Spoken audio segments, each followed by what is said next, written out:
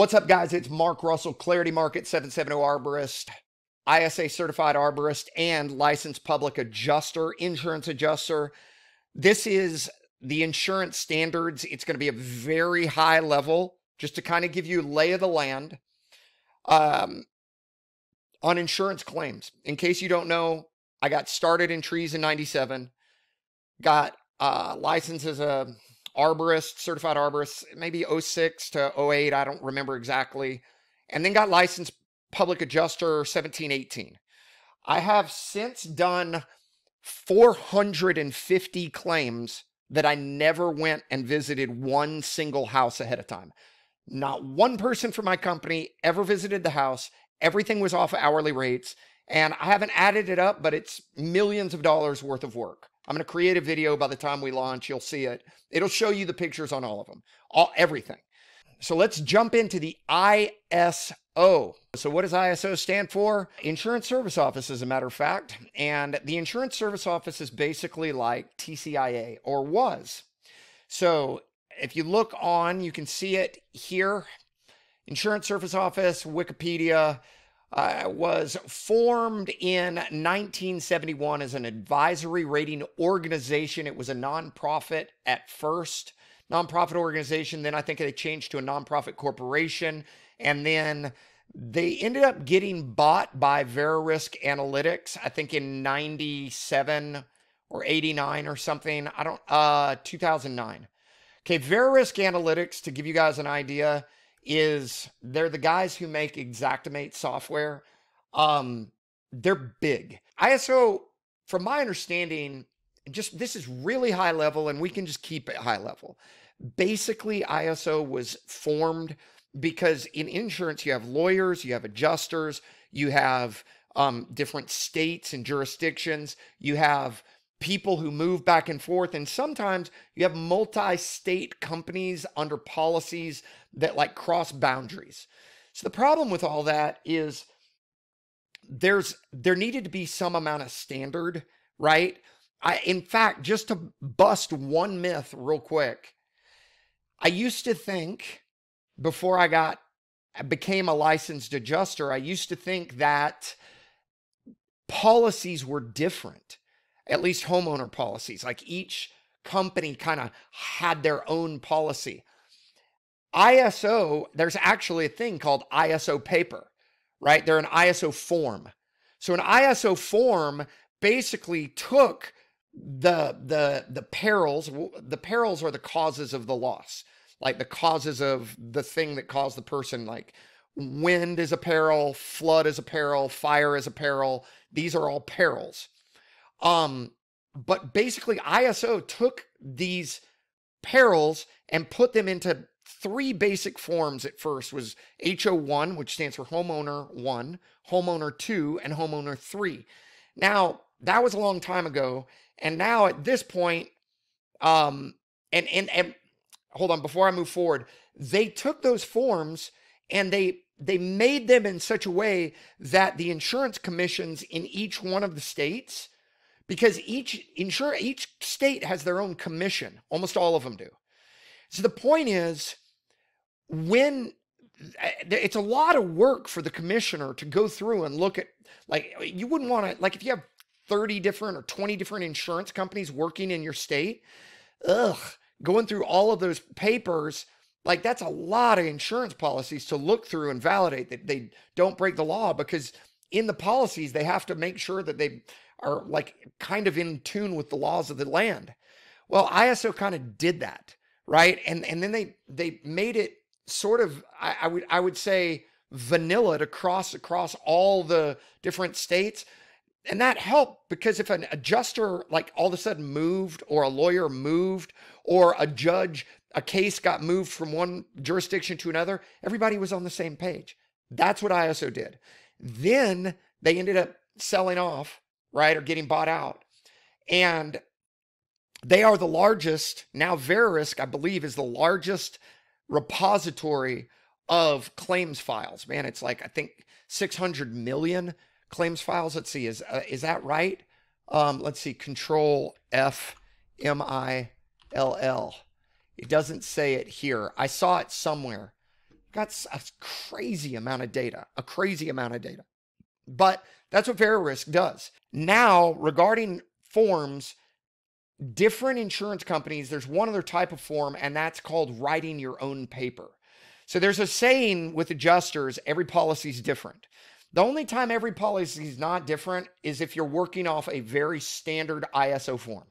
Like if it is a policy where it's like State Farm or Allstate and they've done what they call written their own paper, well, then there are deviations. And what happens is when a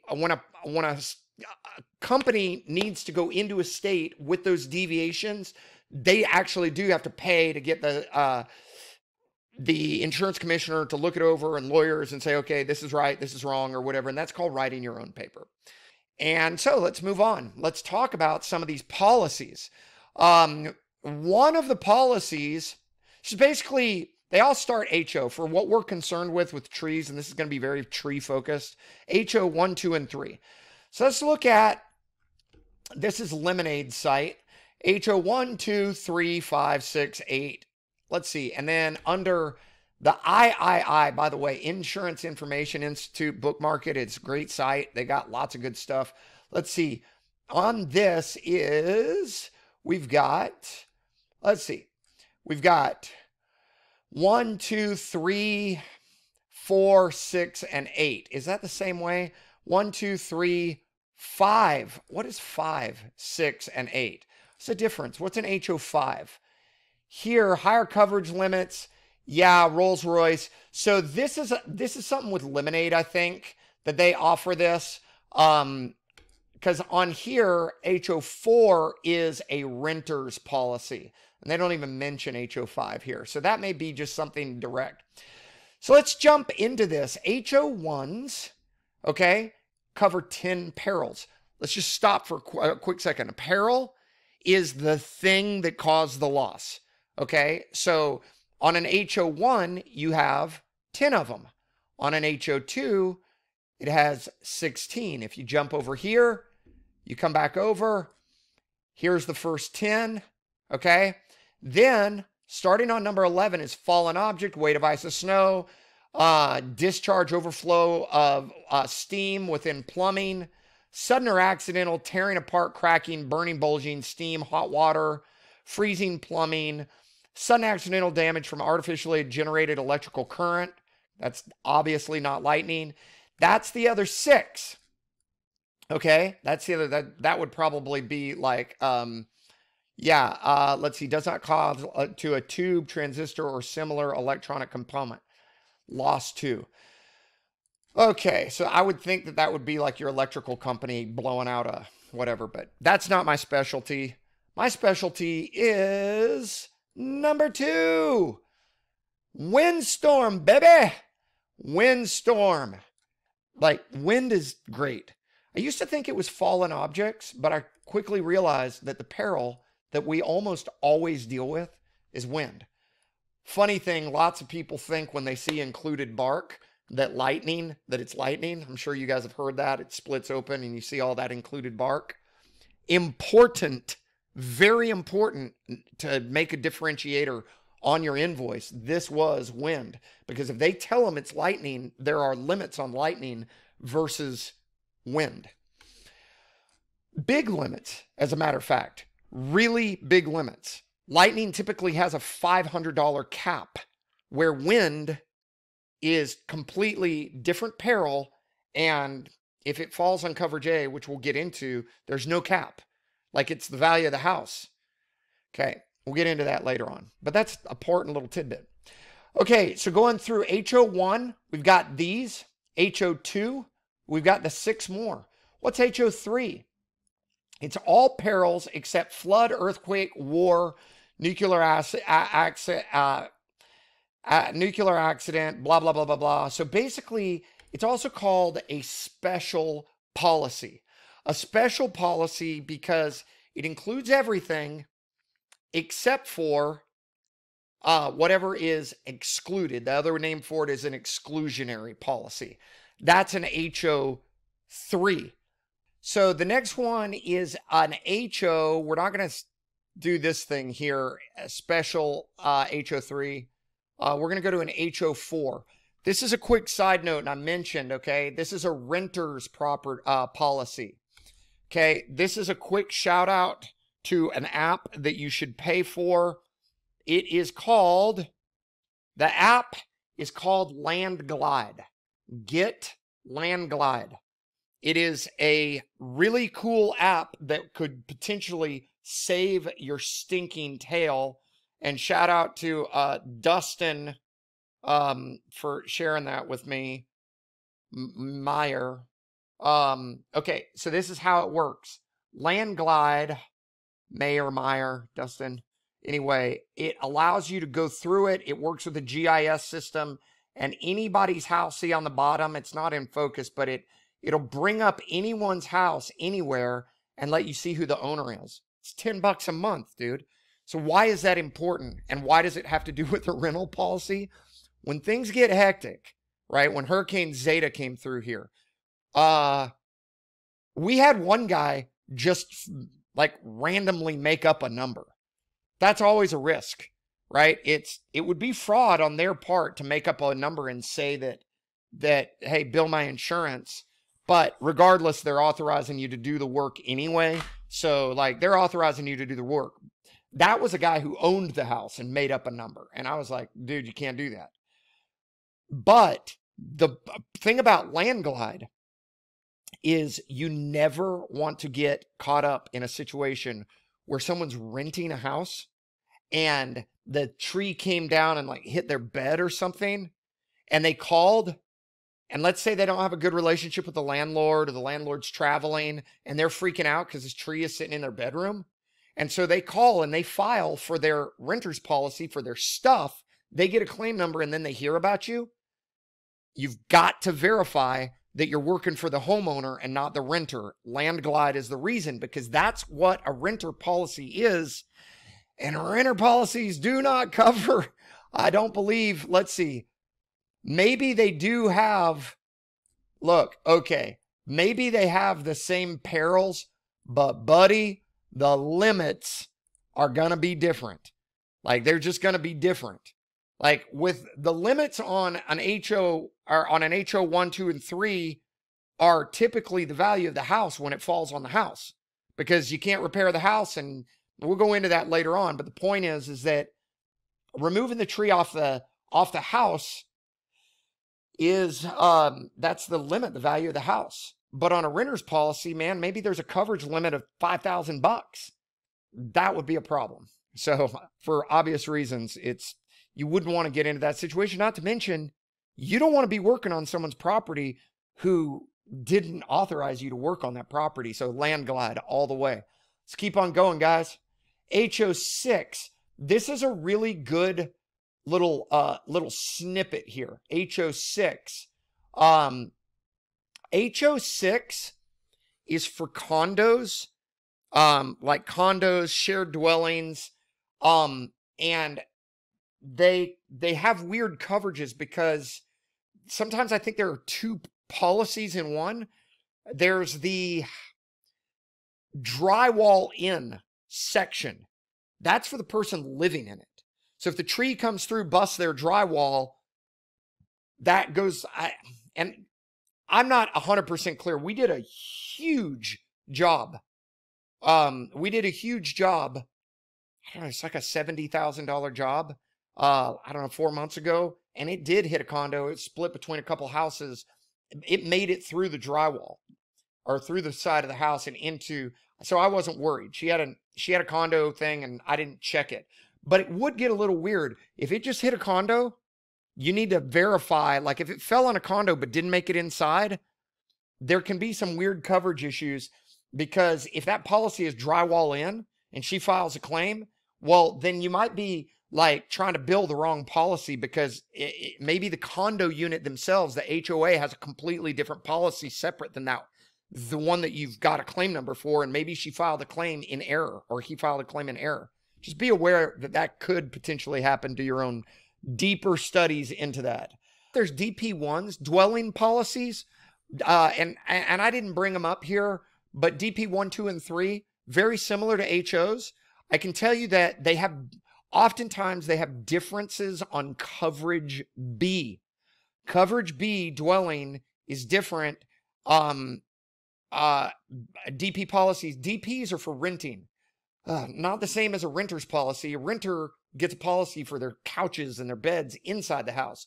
DP policies are for if you're renting the house out to others, someone's renting the house from you, you don't live there, that's a DP policy. And oftentimes they have like different coverage limits, like for separated garages. Like I did this one in Hurricane Zeta that was a separated garage, fell on that and a fence.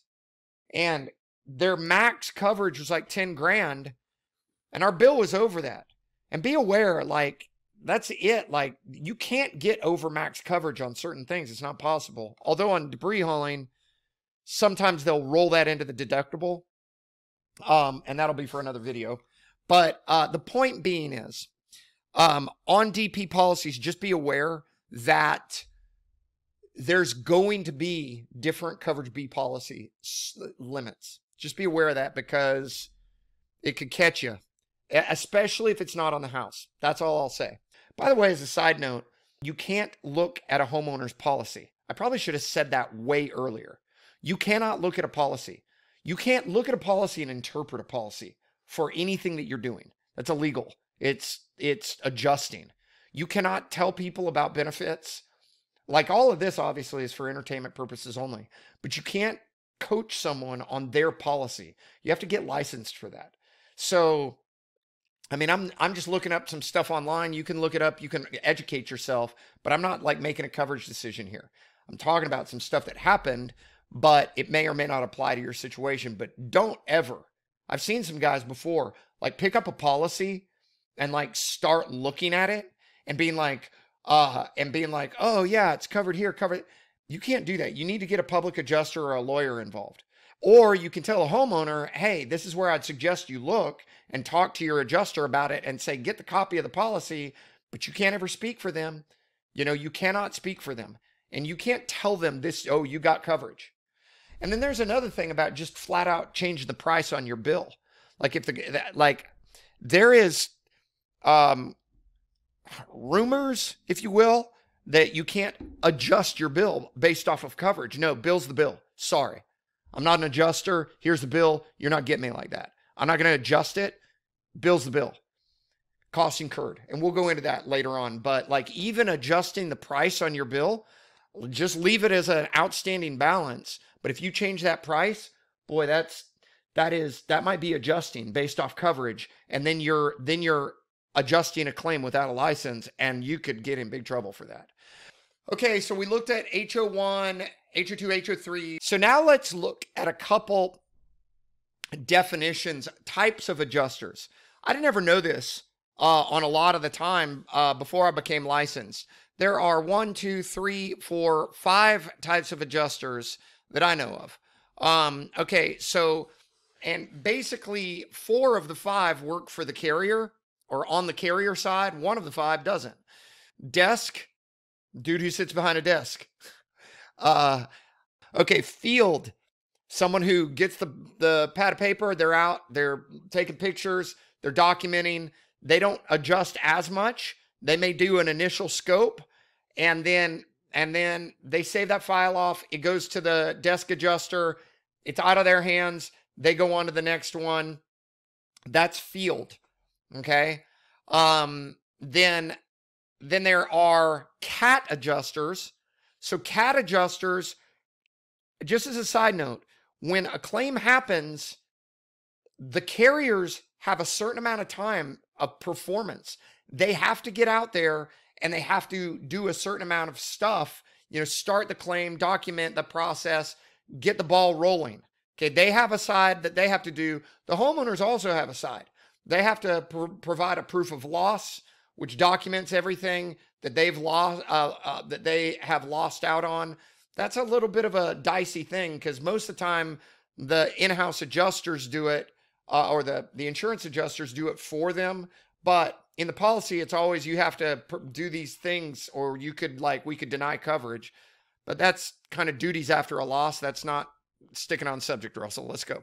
Okay, so desk, field, independent is independent and cat are similar in the attribute of saying, hey, sometimes during a big disaster, these carriers just flat out don't employ a lot of adjusters. So they need extra help to get the ball rolling on thousands of claims. So independent field adjusters work for other companies and they skip around from different carrier to carrier, depending on who has the work. But regular independent adjusters typically have a lot more ability to like adjust the claim, if you will, and like talk coverage. Cat adjusters are a stopgap, lowest level of adjuster. I don't even think, in some cases, I don't think they have to actually, I think the test is different for a cat adjuster, if there is even a test. They can't talk coverage. They're just there to take pictures and get the initial scope into the desk. I ran across a cat adjuster during Hurricane Michael, Panama City. Man, that place was blown apart. And they couldn't get people there quick enough because there's just so much destruction. So they just like hire anybody, give them a camera and a set of rules and say, here, go out here, get this into the desk adjuster so that we can get the ball rolling. They can't talk coverage. Then finally, there are public adjusters. That is me. And the public adjusters work for the homeowner. And they kind of keep the feet to the fire of all the other adjusters and say, hey, are you doing this right? That's what public adjusters are. So those are the different types of adjusters.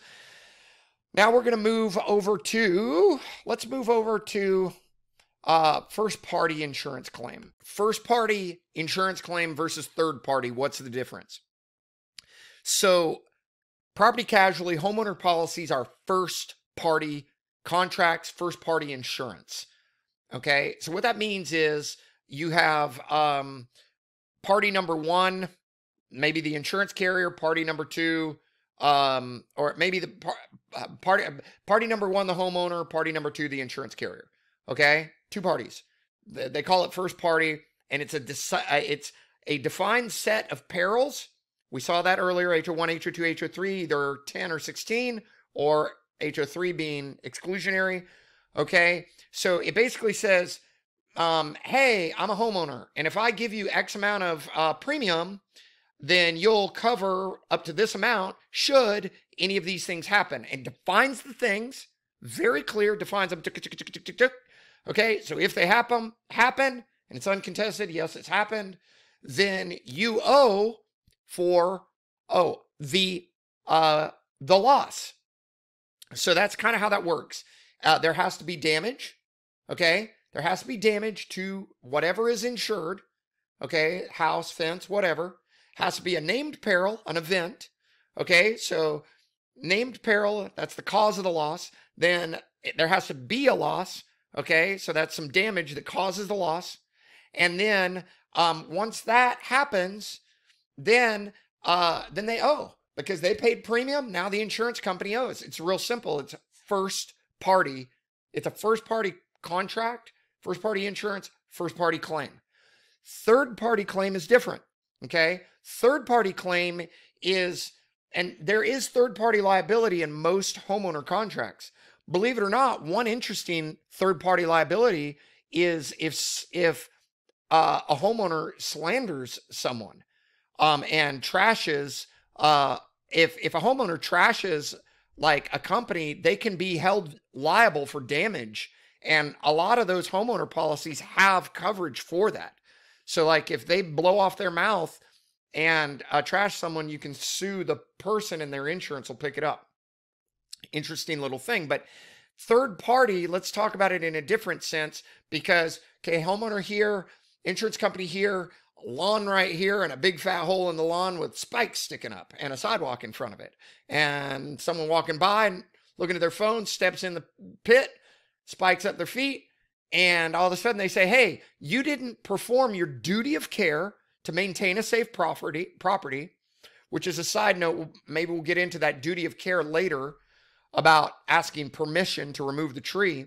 But everybody has a duty of care to kind of maintain their property, right? Maintain and make sure. I mean, like you don't stick knives out, in your grass whatever. You just don't do that type of thing. So you'd become liable. Sorry about that. You'd become liable for a dangerous situation should you not perform your duty of care.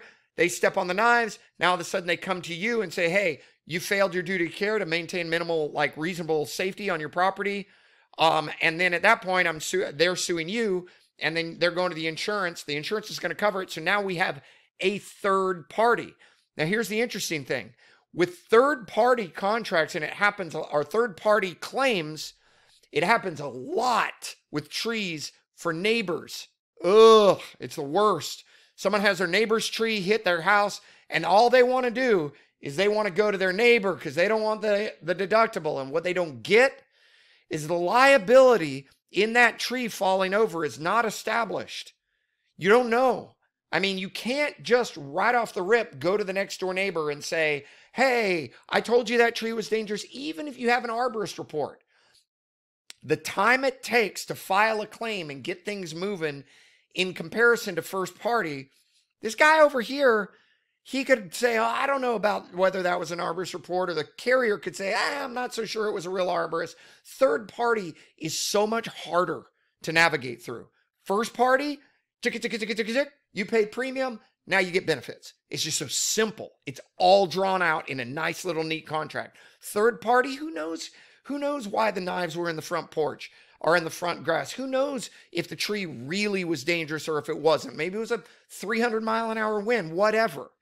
Okay? Maybe they had some words going on that said different things that changed that type of thing.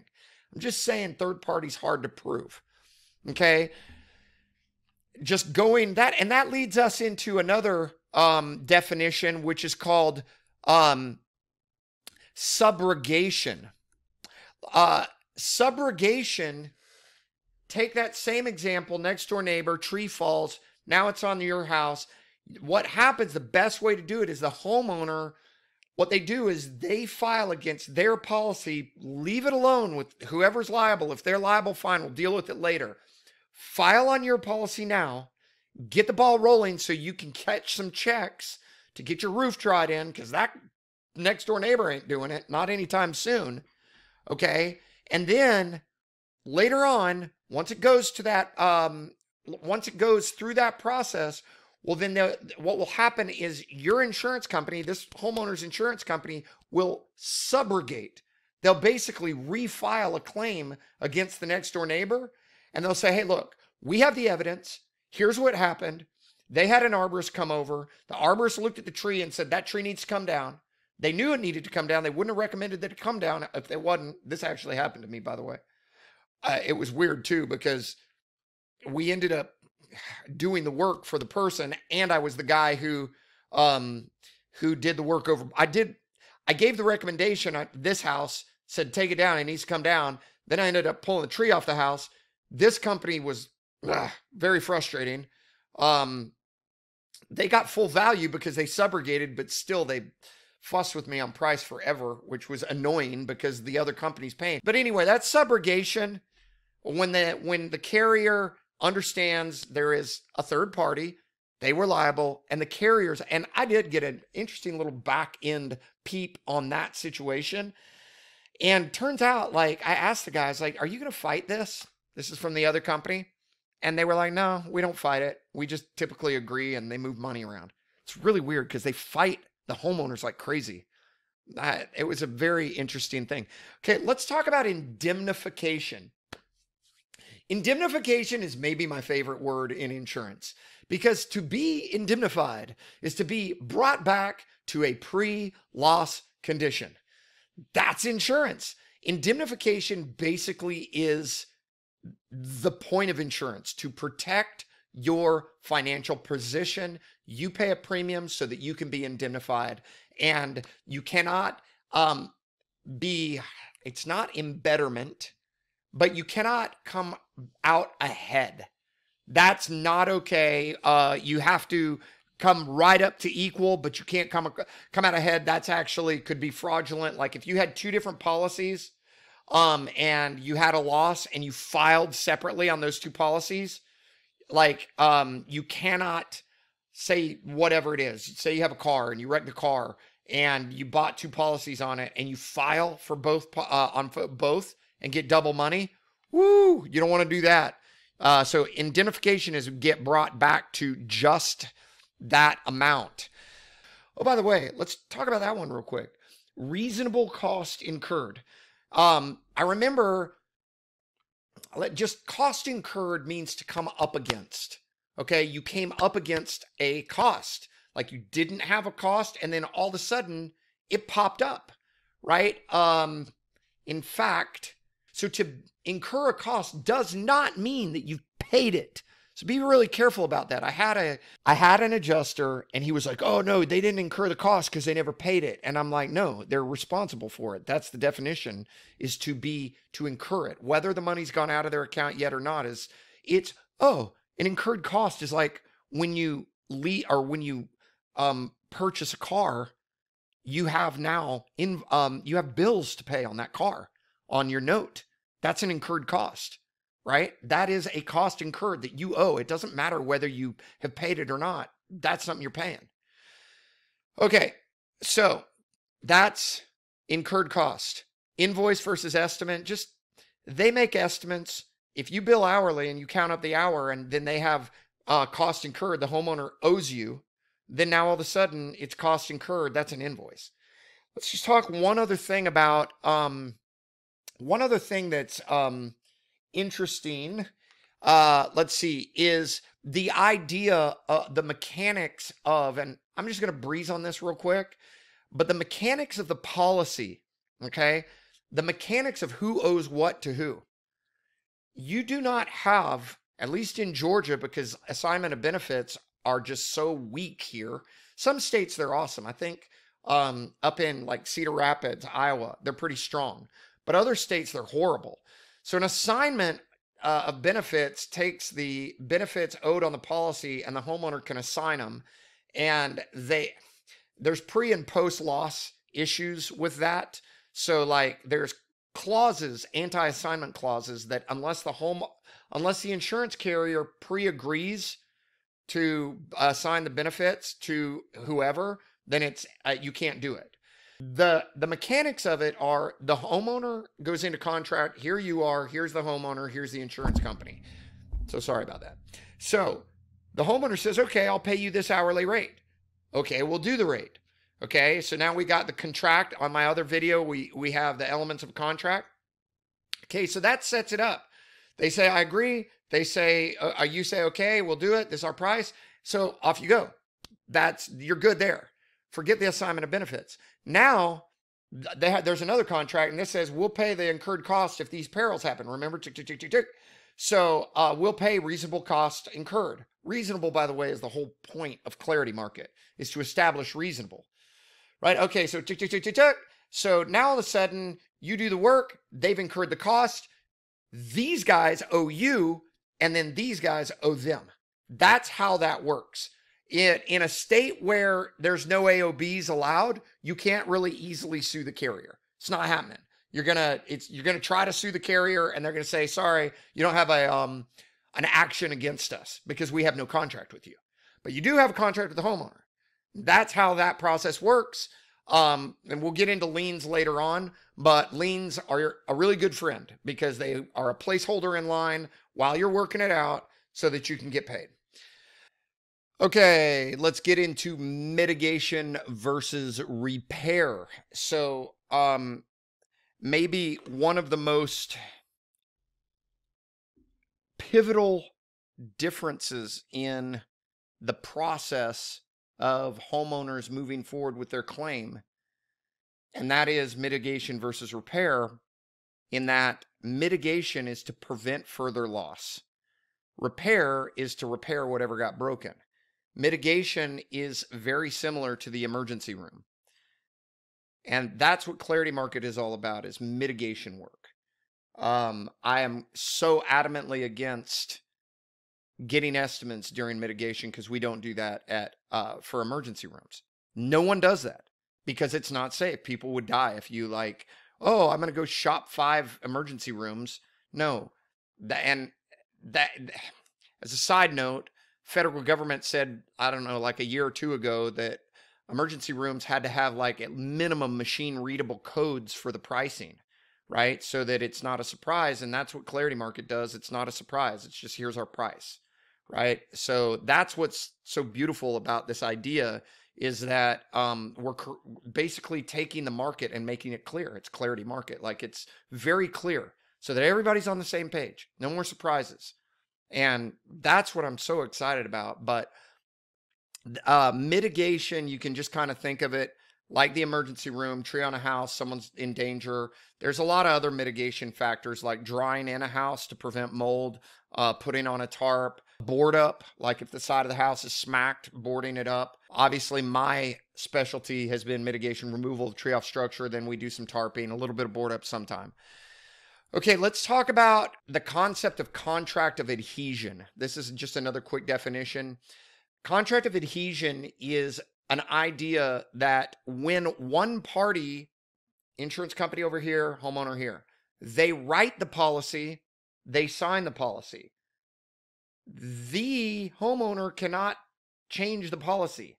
That's a contract of adhesion. When one party writes it and says, take it or leave it, the other person has to either take it or leave it because they can't change it. In those cases, if there is ambiguity, meaning most specifically, I would say when adjusters say, oh, we'll cover the part of the tree that's on the house. Well, there is no policy I've ever read that says the part of the tree, okay? There is no part of, the only time a part of a tree becomes on a house is when it literally falls off and now a part is separated and boom, now that part of the tree is on the house.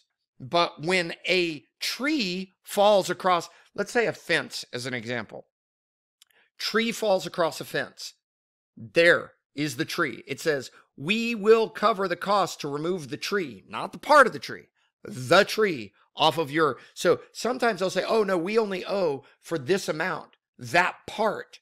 No, it doesn't say that. It says the tree. So let's talk about contract of adhesion. That's why I'm bringing it up. Oh, chop and drop. You know, the word chop and drop is not in a policy either, and you'll hear that. Oh, all we owe for is just removing it off the house. That's up to the homeowner to blah, blah, blah, blah, blah. No, we have to keep the job site safe. Okay, we're going to take the tree down. How do you suppose it gets from there into the back of the truck to start hauling it? This is all part of the process so that the debris hauling can start once it's in the truck. Hauling starts when it's in the truck. Taking it off the house and getting it to the truck is part of taking it off the house. That's my argument, because we cannot leave the job site in an unsafe manner. We have to maintain a safe work environment for everybody. You know, you couldn't just take the tree down and pile it up against the side. How are the gutter cleaners, gutter repair guys and the roofer guys? That the work site has to be safe. Contract of adhesion. Okay. So the point is, when there's ambiguity, the courts will lean to the benefit of the party who didn't have the chance to make it specific. Because if they did have the opportunity, maybe they would have said, oh, part, but they didn't. And these guys over here who wrote it, they weren't specific. So they need to be held responsible when there's ambiguity. That's a contract of adhesion. Sorry, I started getting a little too far. Oh, by the way, guys, Merlin, shout out to Chip Merlin, guys. I got to tell you, let's see. There is one, MERLINPAY, Merlin Pay Up, okay? Guys, this book is so worth it. Get it. You can get it on Amazon or on Audible, and it will give you so much insight. Just get the book, Pay Up. It will open your ears and eyes. You'll be like, oh my gosh, do they really do that? Oh, baby. Okay, so Chip Merlin, guys, shout out to Chip Merlin, man. Sign up for his, just subscribe, dude. Subscribe to his email list because he gives the drips, dude. You get the drip email, and it is such good information. You get on his list because he sends it out, I don't know, once a week. You get a blog post, overturns coverage denial over the interpretation of sudden. So it was this issue with a toilet ring. And let's see, ambiguous. Did I see the word ambiguities? So that was an issue, if I remember correctly, of like the sudden accidental. So anyway, that was just one thing about a toilet ring, I think, that leaked. Dude, Chip Merlin is the freaking bomb, dude. That guy. Okay, so that was contract of adhesion. Let's keep on going. Shout out to Chip, of course. Let's see. Now, let's do coverage A. Okay, so let's do coverage A, coverage B. I'm just going to show you a couple real quick examples. This is coverage A. Okay, obviously fell on the house. This was a great claim, by the way. This was a super fun claim. That PK65, man, shout out to Jason Smith. That crane is so freaking bad, dude. That crane is so bad. This is coverage A. Okay, Takahauchi lifting it off. Okay, let's go to coverage B. Okay, so coverage A is like on the deck, on the house, on the garage, on the back porch, anything on the main structure. That's basic, right? Let's go to coverage B. This is one of my favorite stories. This is by far. Oh, this is coverage B. Oh, this is coverage B stumps. But we'll go to this one first. Okay, and I've told this story before. Lady calls me up in Jasper, Georgia, freaking out.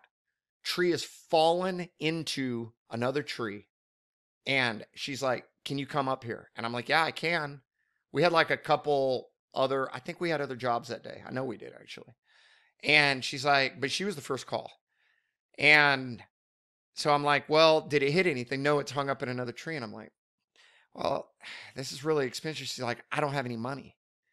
I'm like, oh my gosh. And there are certain times when you're in emergency work where it's just like, dude, your heart hurts because you're like, I could hear it. She did not have any money. And I knew there was no coverage.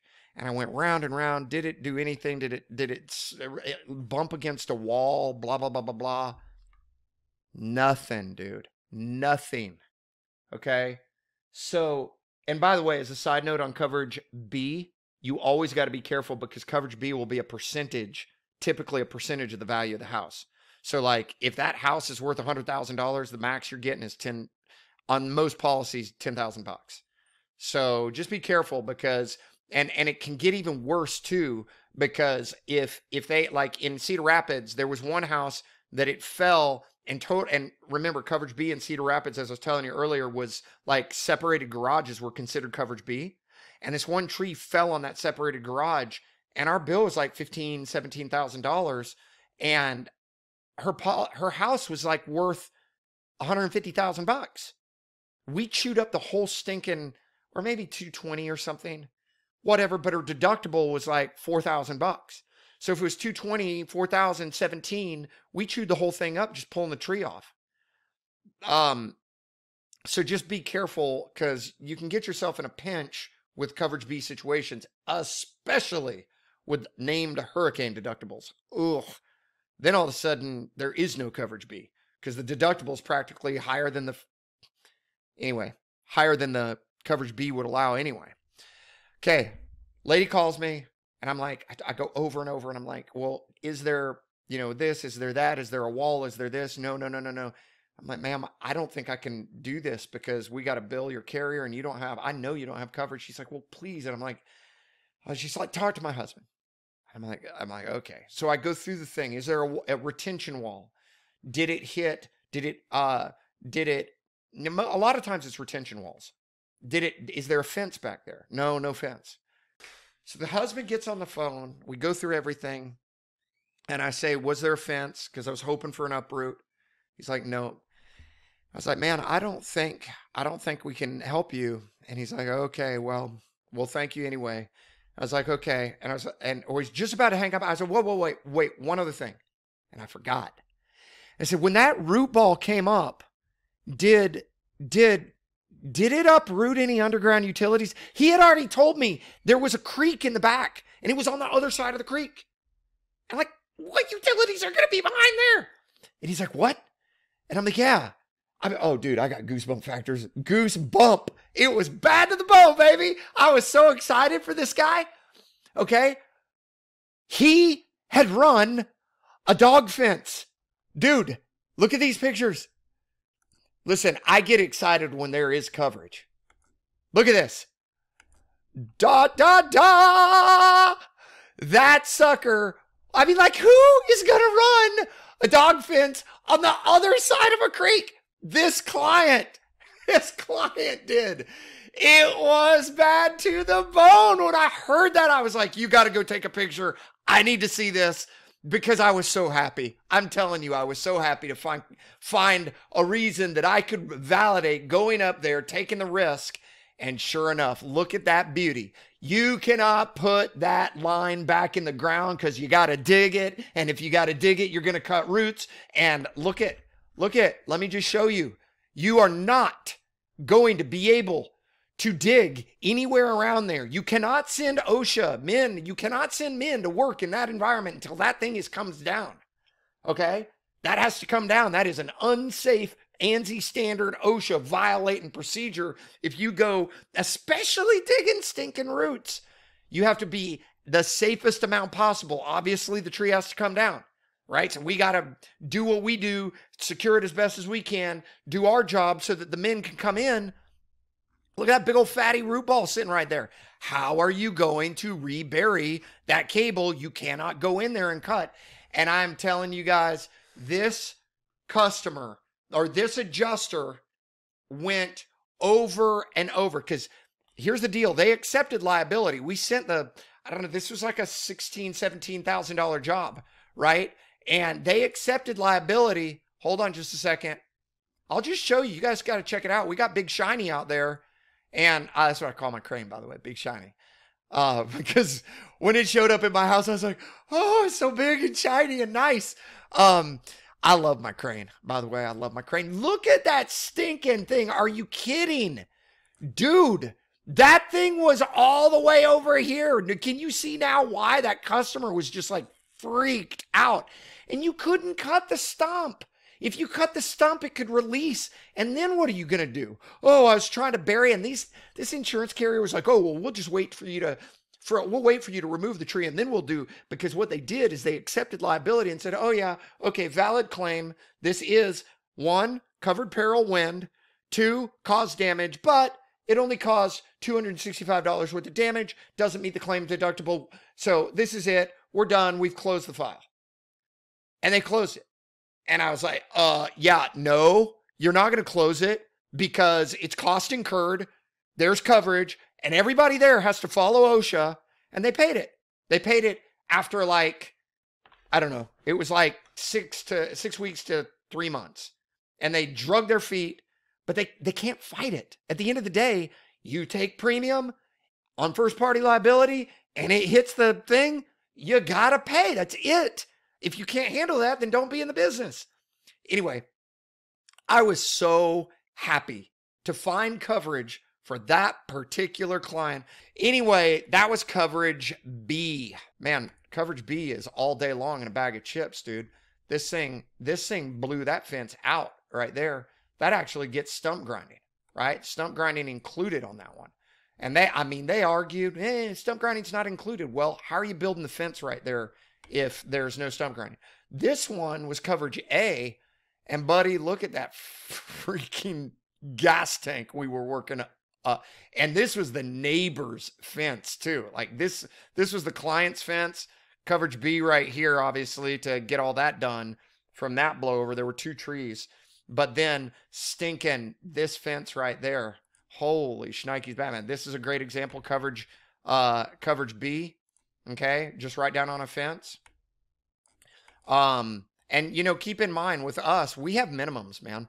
We have minimums to deploy our team, and you cannot tell me that a toddler can climb around on that. That's a mitigation situation. That is dangerous. That could hurt someone for sure. Coverage B. I think this was actually coverage B here, but this one actually hit the house. Man, that was long stretch, bro. I was at the end. Okay, that's my last extension right there. And I had the grapple on too, because I just didn't want to take the grapple off. So it was just faster to take a few small chunks. Coverage B. Hey, this one's good. This was coverage A and coverage B, but I wanted to show you, always look close for the damage. Look close because it's there. This is a friend of mine. This was coverage B up in Kentucky. Okay, this was coverage B, backyard, shed plus fence. This was a coverage, this was A and B actually, because let's see, did I get that other picture? Oh, I didn't. This was coverage B, and guys, shoot, I didn't include, this sucker went up. This was like this claim was like, I think 15 G's or something. This was a hard tree to get down because it was over some other stuff. You can see the guy standing right there. Like, that's a decent sized tree. And all that was damaged was that little amount. Just that. But they have to fix it, and you can't take that down because it was hanging over all this other neighbor's fences, and it was a mess to get down, man. We had 6 guys on that for hours and hours and hours getting that thing taken apart. 5 guys, I think. I don't know, maybe 6. I forget. Okay, guys, that's the end of a really long video. I hope you really liked it. I hope it's helping you. Hit me up with questions. Please hit the like, hit the share, hit the subscribe, and join up on Clarity Market, man. We're here to help you in every step of this process.